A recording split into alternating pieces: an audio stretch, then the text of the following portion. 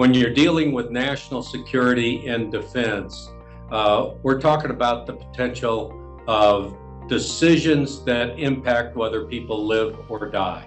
That's a big deal. And so I think operating in the defense and national security domain, it's incumbent upon all of us in industry that are focused on supporting our national defense, leverage everything we can, from emerging technologies all the way through to new techniques, new processes.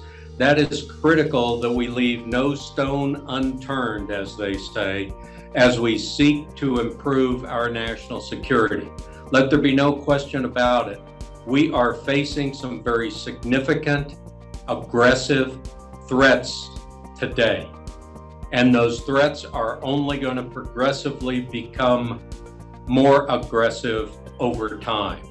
And so we've got to not only keep pace with them, but we've got to exceed them in terms of our defensive capability to ensure that we're doing the right thing for our country.